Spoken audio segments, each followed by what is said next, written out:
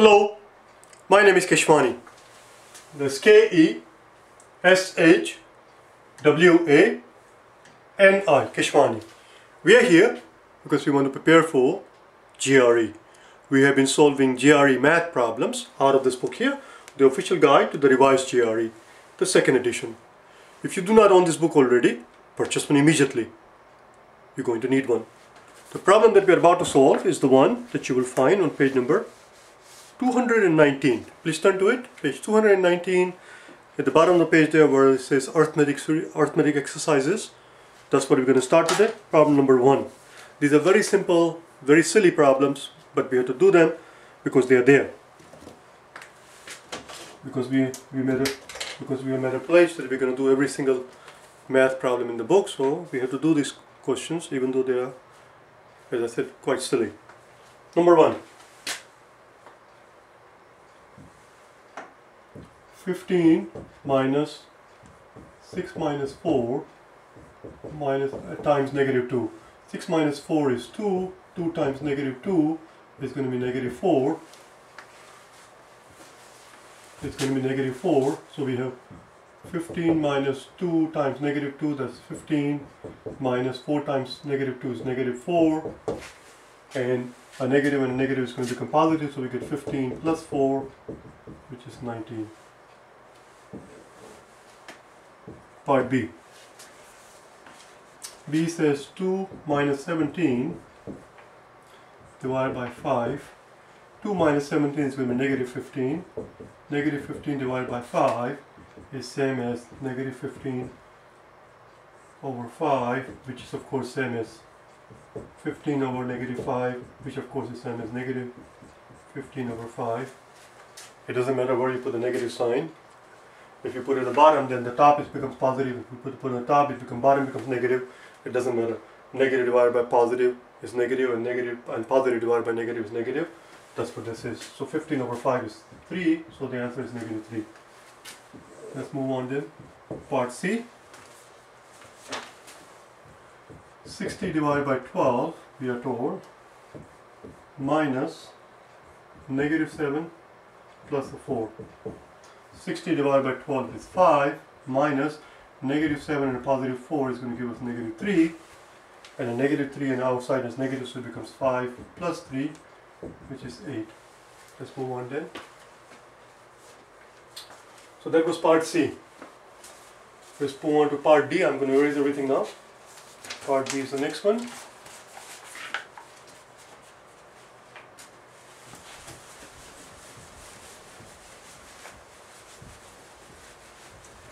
Because the way they do these questions in the book, they make it very tedious, very silly, and they want you to grab the calculator every single second. Don't do that.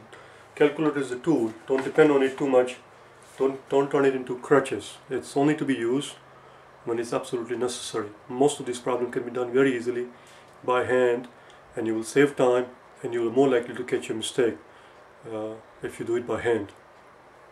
You understand? Part D.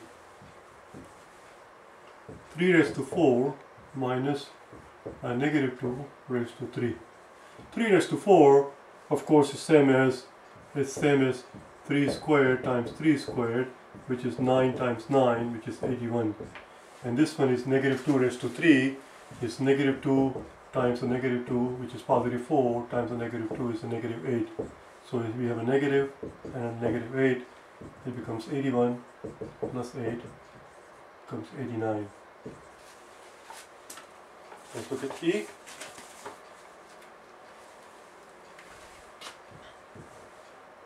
E is negative 5 times negative 3 minus the 15. The negative 5 and a negative 3 is going to give us positive 15. So it's positive 15 minus a 15 is going to give us big fat 0. Let's look at F.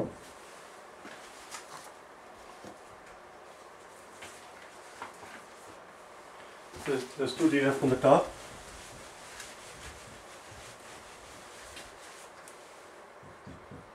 F says negative 2 raised to 4 times 15 minus 18 raised to 4. Negative 2 raised to 4 is just negative 2 times negative 2, which is positive 4, and positive 4 times positive 4 is positive 16. And this is negative 3 raised to 4, and again negative 3 raised to 4 is same as negative 3 squared times negative 3 squared, which is just 9 times 9, which is 81.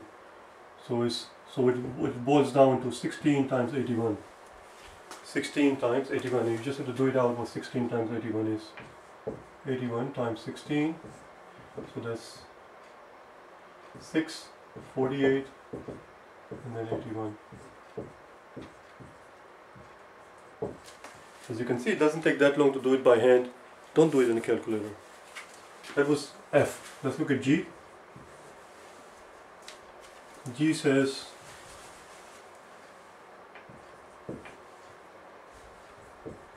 (20 divided by 5 squared times negative 2 plus 6). 20 divided by 5 is 4, so it's 4 squared times negative 2 and a positive 6 is going to be 4 raised to 3. 4 raised to 3, which basically gives us 4 raised to 5, or if you like, which is same as 4 squared times 4 squared times 4. 4 squared is 16 times 16 times 4, and you should know your square, which is why I'm doing 16 times 16, because you should know your squares, all the squares 1 through 20, with the exception of maybe 17, 18 and 19. You don't have to worry too much about it, but you should know your 16 square by heart. 16 times 16 is 256. 256 times 4, which is same as 250 times 4 plus 4 times 4.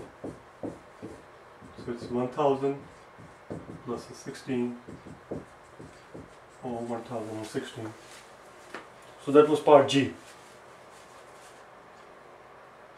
The very last one, H.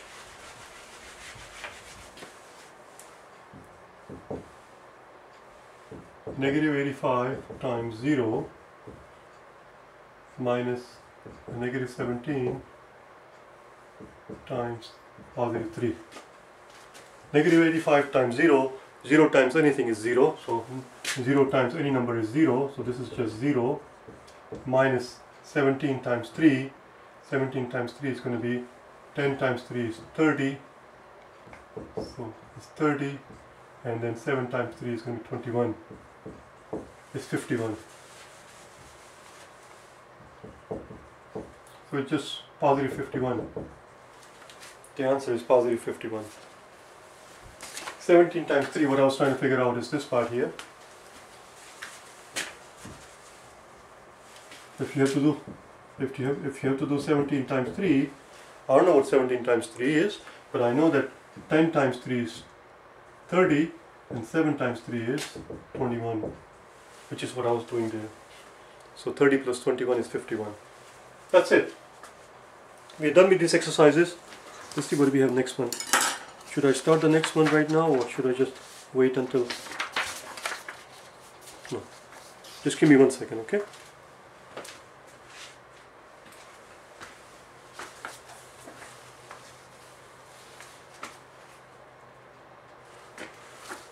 Well, I'm gonna do the next one in the next video. I will see you tomorrow, or we'll do the next problem, okay? Bye now.